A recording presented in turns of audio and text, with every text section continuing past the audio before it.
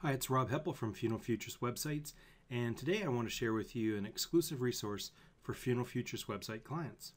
Now, we've talked a bit in the past about creating a collection of immemorial images that you can use on your website for when the family doesn't have a picture of the deceased and you don't want to just use your stock immemorial image. So this will give you the option to choose from about 100 images for your website. And what we do, we have them in 5 groups. We've got a religions category, we have a military category, we have a groups category, we have a flags category, and we have a sports category. And then we've also created 5 different styles. So one is a beige silver border, one is a black border with a faint black line, one is the gold border with the shadow, one is a maroon border, and one is a navy border. And to use these, very simple. All that you do is hover over which one suits your theme the best, and right click, and then just choose Save As or Save Link As. And this is a zip file, which is just a compressed file. And just save it onto your computer. And then what we're going to do is we're going to unzip the file, and usually you can right click and you're going to have some options come up.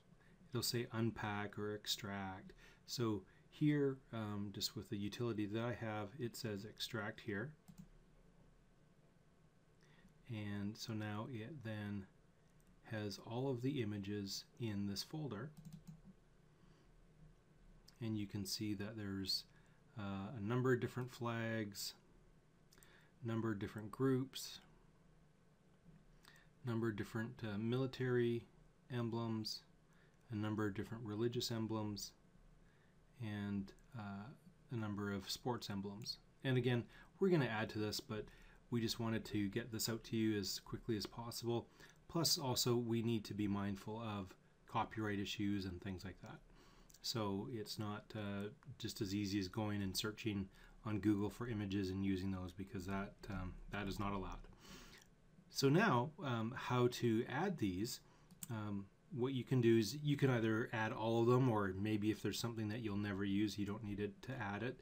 But all that you would do is then select all of the images. You can press Control A, which is select all, and we'll just save that here, kind of just off half the screen.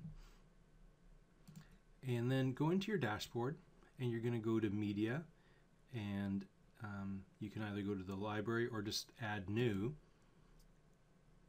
And what you want to come up with is the new media uploader. So if you have the old one that looks like this, switch to the multi-file uploader. And then what you can do is actually just drag, if you got them selected, and so you can see it's going to drag 65 images, and just drop them here.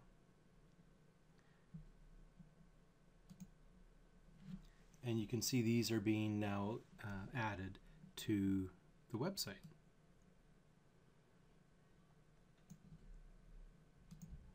So now all these are added, and it's very simple to use.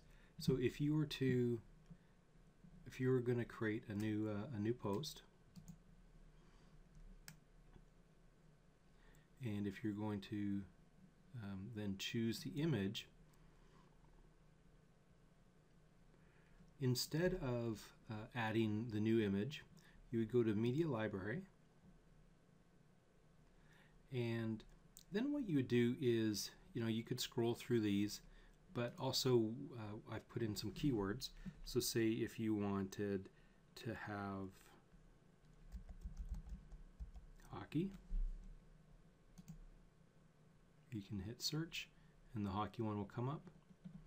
And depending on how your theme works, either you can copy the link here and put it into the custom field, or you can create that as a use it as a featured image if your theme uses featured images.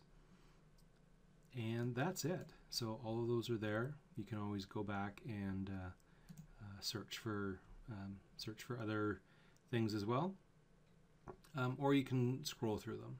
But it's just easier to search through them since there's quite a few dozen in there. So that's it. And just one thing too, make sure that you don't share these images with anyone else outside of your company, because again, these are just licensed to current Funeral Futures website clients only. Let me know if you have any questions. This is Rob Heppel.